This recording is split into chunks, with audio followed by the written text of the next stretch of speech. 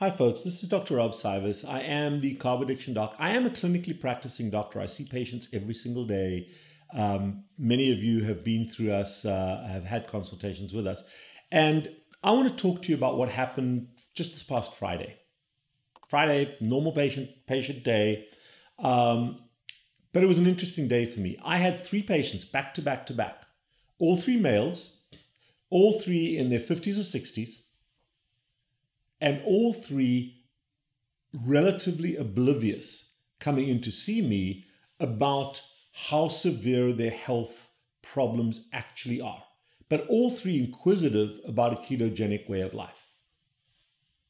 And all 3 of them had our basic profile of blood work and testing done.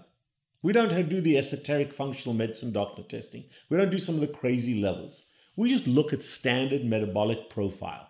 So I can understand, are you diabesogenic? Are you obesogenic? Are you hyperinsulinemic or you're hyperglycemic? Which way does your pathway go? Which diseases are you most likely to get?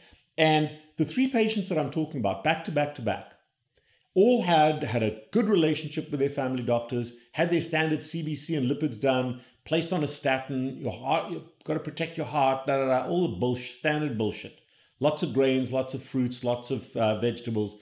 Don't eat so much red meat. You know, the standard blah, blah, blah bullshit that makes us sick. First patient comes in, and he's the guy that I'm going to talk about. He's been a patient of mine for a little while. I'm going to call him Sid. And this takes me back to my age. Anybody that is interested in rugby, anybody that knows the New Zealand rugby team, the lesser team to the Springboks, knows of a scrum half when I was growing up called Sid Goings. And Sid Goings is this little guy, just an amazing scrum half. Hated him because he played for New Zealand, but just a brilliant rugby player. So I'm going to call this guy Sid after Sid Goings. But Sid came in to see me, and he'd been on a somewhat of a low carbohydrate diet. He'd been dabbling with keto for a while. And when he came to see me, we did basic blood work, and we found, you know what? He has a diabesogenic history. He had diabetes, but his A1C was 5.8, not too horrible. He was diabetic. Weight, 6 foot 164 pounds, not very heavy. Not very heavy. So higher A1C, probably higher before he started coming off the carbohydrates, and has a number of inflammatory conditions, mostly ligament and tendon inflammation. Inflammation of the ligaments and tendons and collagen of his body. And that's a red flag for me. That's a red flag for me. When you've got non-weight-bearing joint disease, when you've got ligament and tendon injury, the red flag there is hyperglycemia and a variant form of diabetes. So we did his blood work. Now, he had a CAC score done some years ago, and it was 322. Nobody thought anything of it. You're below 400, you're fine. And he came to see me. And we did the blood work, and I said, dude, you are suffering from the inflammatory consequences of diabetes. We may not have horrible blood sugars, we may not have horrible A1Cs, but you have the disease of sugar between your blood vessels and your cells. That's what the inflammation of your ligaments and tendons are. And every organ gets affected. The blood vessel lining gets affected. The infrastructure of every organ gets affected. That's the diabesogenic picture. It's not just about blood sugar. It's not just about endothelium. The big blood vessels, the arteries, all have a collagen construct, and the sugar is affecting that. This is something that's not very often talked about. So we said, listen, I know you're doing well, but we really ought to do another CAC score to see what's happened. And reluctantly, Sid went off and got the new CAC score. And literally in the course of a couple of years, he'd gone from 322 to 730. Again, 730, not an awful number, but way up there relative to a 0. But that rapid rise was a concern. So I said, you know what? We need to get you to a cardiologist. Goes and sees the cardiologist, immediately does a stress test. Stress test is positive. Immediately does a cardiac cath. We've got to do some stents. Unable to do the stents because the disease was so severe. gets him to the hospital, does a triple bypass graft on his heart. And I saw him a few weeks after his coronary artery bypass graft in Cabbage.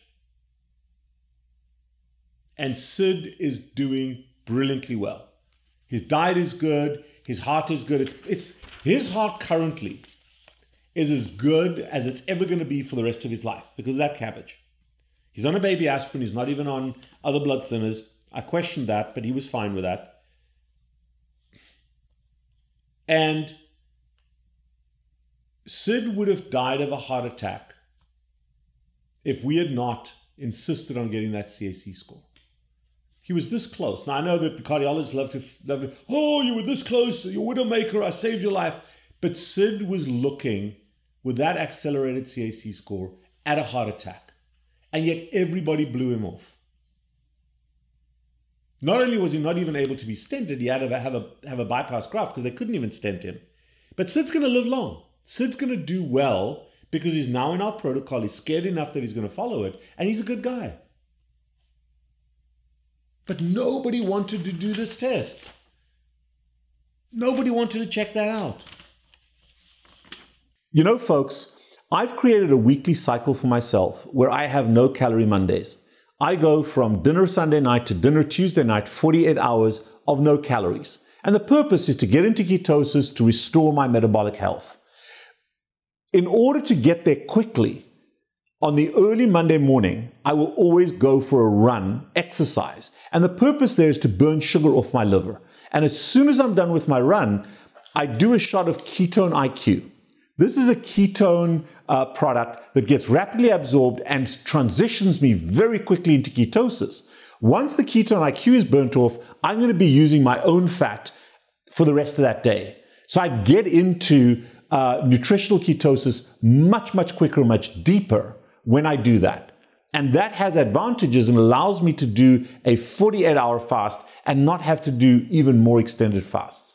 Try it. Do the experiment. If it works, use it. If it doesn't work, don't use it. But help yourself. Very next patient comes in. New patient, saw him once before, comes in with his blood work, diabesogenic. Again, A1C below 6.5. Probably was above that before, started on a dabbling with keto. Has a CAC score of 3,700. 3,700. Oblivious. Had a fight with his family doctor. Family doctor refused to get a CAC score. We had to backdoor it and get him to pay for it out of his own pocket because the family doctor refused to order that test. CAC score of 3,700. Has a stress test. Stress test is absolutely positive. And I talked to him tomorrow, the day after I talked to him, well, it was Friday. On Monday, he's going in to have his cath and his stents done. And hopefully he'll get stent. Hopefully stents are adequate. But if we didn't do that at a score of 3,700, he would have been in the ER clutching his chest, having had a stroke, having had a heart attack, or worse still, he would have been dead and nobody would have known. Nobody would have known. And that pisses me off. Not only would they not have known, but the arrogance of the primary care doctor to say, no, you don't need one. Why? Because he's fairly fit. He goes to the gym every day. He doesn't look like someone that can have a crappy CAC score. I insisted getting it because of the blood work, because of his history. And by the time I saw him, I didn't have any blood work. I just looked at his history and I said, dude, this is a baseline test. Didn't expect it to be that bad, but expected it to be not good. Don't let your family doctor say no to a CAC score. Third patient comes in, very next one. Same thing. New patient, did a CAC score him in the last time, seeing him back now. He had a CAC score of 1,100. Again, refused by his family doctor. Nothing wrong with you, you're fit, you're young. He's in his, I think he's 51. Oh, you're too young, it doesn't matter, just drink less Coke. Keep exercising.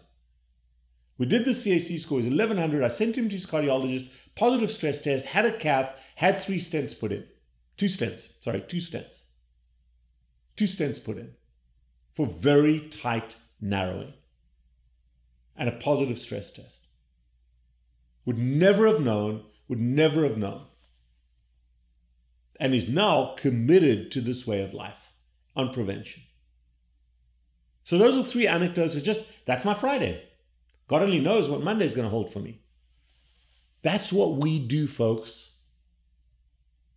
But your family doctor should be doing that. And you should be demanding of your family doctor that they put their damn statins in their back pocket and test you for the diabesogenic diseases. Whether they are vascular hyperglycemic issues, because not one of these patients, not one of these 3 men had an A1C over 6.5. But they had elevated